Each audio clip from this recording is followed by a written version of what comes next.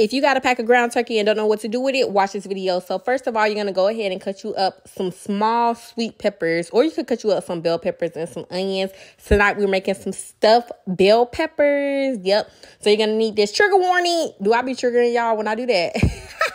Yep, I do rinse off my meat as well. I don't like packaged meat, so I clean it. Y'all mad? Anyway, I went ahead and seasoned it with some sazon, some Danos, and a little bit of garlic seasoning. I want to say that was. Yeah, you need to season your meats, okay? And then I went ahead and cleaned my bell peppers off as well. Trigger warning. Yep, you need to clean those because they grow from the soil. Yeah, so you need to clean that. Anyway, you can choose to cut them however you want to stuff them. I chose to split them in half. A lot of times people just cut off the rim, but however you want to do it is your choice. And then after I do that, I clean them again as well.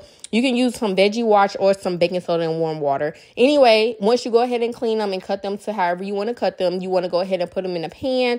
Oil them down with a little bit of olive oil and salt and pepper. Put them in the oven on 350 for about 10 or so minutes. Yep. And then for your mixture, you want to go ahead and add your bell peppers and your onions. You want to add you some rice and some seasonings. It doesn't matter what you use. I added some tomato paste and ginger paste as well to get it to this color and this texture. And instead of adding water to make it more moist, I added some turkey broth. Whatever kind of broth that you're using, you want to make sure the meat matches. So like if you have hamburger meat, use beef broth. If you have chicken, chicken broth. But I had turkey, so I used some turkey broth.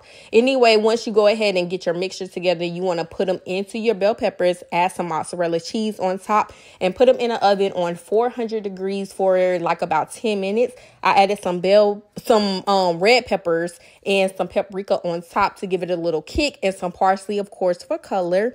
Yeah, y'all, and it was super good. This is a super quick and easy dinner recipe, stuffed bell peppers. If you want to try it, try this recipe and let me know how you like it. And voila, y'all, it was so delicious. Look how good that looked. Crispy. Yeah, try this recipe.